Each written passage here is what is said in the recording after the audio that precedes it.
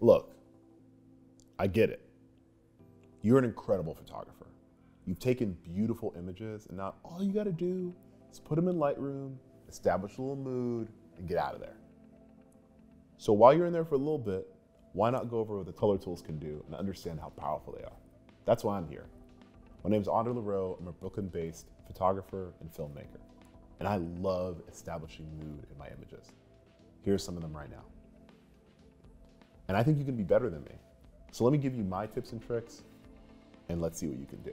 I partnered with the homies at Adobe Lightroom to make this video. I hope you find it helpful. Number one, exposure is not your friend. I might look at this photo and say, you know, it looks a little too bright. Why don't I just go ahead and make it a touch darker? So let's just bring it down, 0.49. Oh, no, it's too dark. Even here might be a little too dark. So when I thought it looked too bright, I actually realized that what I wanted was to make this white shirt have a little more detail. So instead of just moving exposure too bright or too dark, instead, I should isolate what I think is too bright or too dark and work on that. So I can do that by changing my highlights. So now look, I can see the detail on Rafa's shirt. Or I could even go over to the masking tool and select my subjects and work from there. But that's a little bit more for later. So now we made this here. The next thing I want to point out is that sharpening is not your friend. You notice in this photo, I photographed this with a shallow depth of field. A quick little bonus tip, if you want your metadata or some more things about your image, what lens was used, etc., you can tap this eye down here and learn more things. And you'll see I photographed this at a 35mm at 2.8. That means that I had my depth of field super shallow, so you can see that just Rafa's in focus. But sometimes people will go editing and they'll say, well, I want everybody in focus. So I'm gonna scroll down, I'm gonna go to sharpening and blow. And I'm just gonna make my sharpening super sharp, and like, what could go wrong? It'll be great. Not realizing that now we have really not done the best thing for anyone's skin, even aged them. Similar to exposure, what sharpening does is it sharpens every part of the image. If you're looking to get a little texture or a little clarity, I would actually tell you to try a little more of the texture tool with someone's skin tone, so you get a little bit of this detail without it giving us this very mummied look. And clarity works really well, less with skin and more, to me, with environments. So tip number 3. Use a geometry tool when we're trying to get things straight. So what do we need to get straight? Let's say you're a beverage photographer, like I was a couple years ago. You photograph this bar and you look at it later and you're like, huh, this isn't straight. What should I do? So maybe in the past we might have been like, well, let's just crop it and keep moving, like great, we're here, haha, hee. Still not straight though. So what do we do instead? We go over to crop, we go down to geometry, which we'll pretend was closed, we'll tap this. And now instead we'll just go to guided and we'll tell the image, hey, this is gonna be a straight line. And we need a straight line here vertically, and this will be a straight line. There we go. Now we have the bar set in the perspective of the consumer, and it looks a little more appetizing. Another tip for you, which I believe is number 4, masking. So it can be difficult to mask when we're not masking a person, but the AI is incredible. So why don't we just use a brush really quick? What we can do with a brush is we can quickly paint over just this part of the image that we want to alter. Oh, sorry about that, made that a little bit bigger than I wanted to. The masking tool allows you to make a precision edit up close and personal. So we're zoomed in, we're working around, doing our thing, and you can tell the parts of the image that are being selected because they have a pinkish hue, which I know is confusing, so because we have a pink drink, but let's just look over here. That's what it looks like to be selected. Now, with just that, I can make that brighter, I can make that just a little darker. I can bring my highlights up a little bit or even down. And then just to make it look a little more appetizing, I can bring my saturation up so it's nice and pink. Let's add a little texture. Now as we look at this image, we can see just a little bit pinker, a little more appetizing. Now if we go back to our original edit, We're a little dark, so we can actually bring our brightness up, and you'll notice the drink does not lose its texture. So the masking tool, honestly, might be number 4 in this list, but it might be number 1 in your heart. It helps you edit precisely. It helps you do what we've wanted to do for a long time, what I've wanted to do for a long time, which is just zoom in on a single image, alter it, so it's absolutely perfect. Lightroom has this really cool tool called versions that allows you to make different versions of the same photo. So you can go to your original, you can go to different edits. So let's say we go back to original, and let's just do a couple fun things. Let's quickly change our presets, you know what I'm saying, give us a little contrast. Her skin looks a little too orange. Let's just, you know, quickly go to color mix, do some, you know, get a little something in there, right? Now I can go back to my versions and I can see my original image, a different final I made, as well as this new kind of colorful one, and I can name it warm. Now we can go to presets. And presets are a really awesome way in Lightroom for you to quickly make an edit. And what's cool is these presets allow you to quickly change directly off of this edit. So we're at PMO2, we can go to PMO4, we can quickly go through, select them. We can even change, when we click in, the intensity of the edit. Let's go back to the edit we had. And we can see the little sliders that have been changed.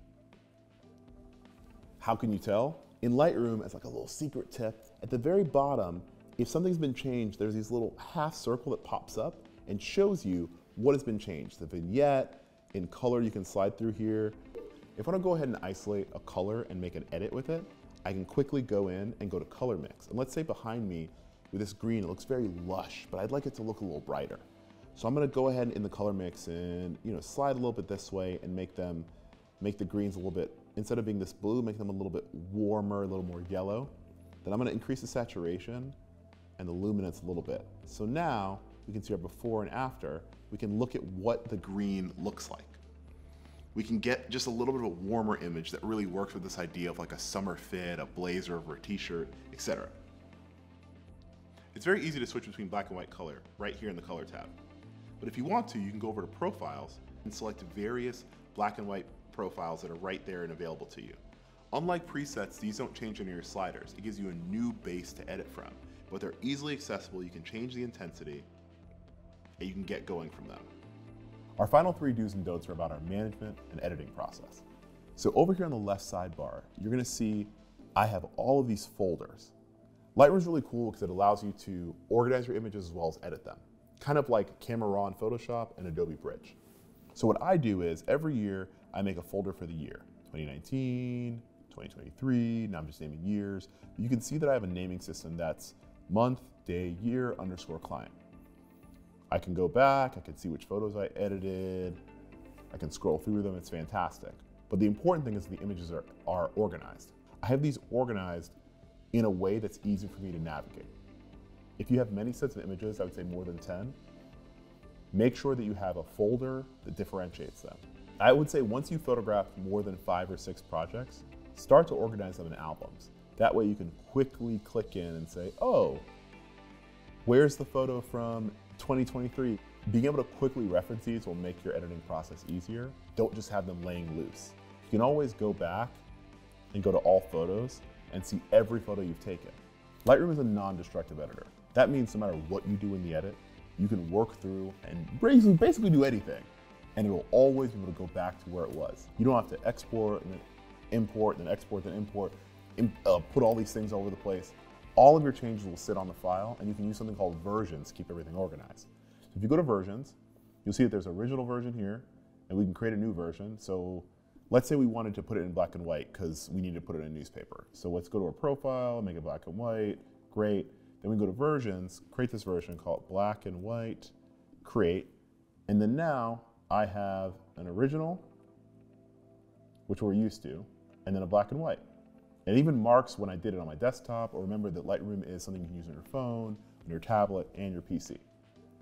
And that goes right into tip 8, where I can just hit this little share button and I can export any size that I need to. I can do a custom size setting.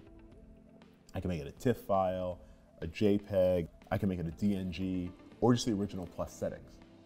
So when I'm ready, I can go to my JPEG.